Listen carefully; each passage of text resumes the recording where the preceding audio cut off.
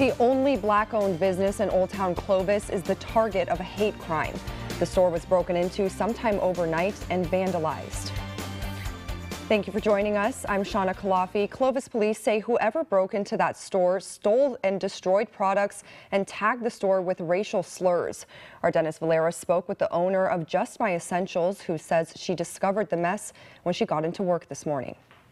Shauna, the owner of Just My Essentials, first noticed the spray paint on the front door. It's since been cleaned up. She then unlocked it, peeked inside, and saw the back door was open. From there, she saw the other damage done to her store.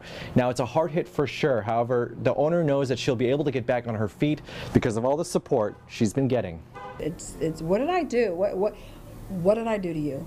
What did I do to you? Chanel Wapner doesn't understand why her store, Just My Essentials, would be targeted like this. Someone broke in and stole her products and ruined what they left behind. Destroyed the products, poured water on all these. But that's not all they did. They spray painted the N-word several times, as well as BLM, only to cross it out. Chanel says someone did stop by to tell her Black Lives Do Not Matter a couple weeks ago. But besides that, she's never had any bad experience in her store's 3-year stay in Clovis. I've had people calling me today saying, I want to support you. This is not right. We don't do this. It's not who we are.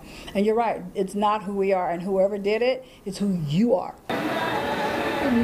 Thank you. Chanel has been getting more than calls. Many from the Fresno-Clovis area have been stopping by to show support, including Clovis's mayor, Drew Bessinger. To stand united against any type of hate crime or violence. Who took a moment with the rest of City Council and Fresno County Supervisor Nathan Magsig to condemn what happened. We need to take care of each other a little bit more, and we need to always have a united voice that this is not acceptable.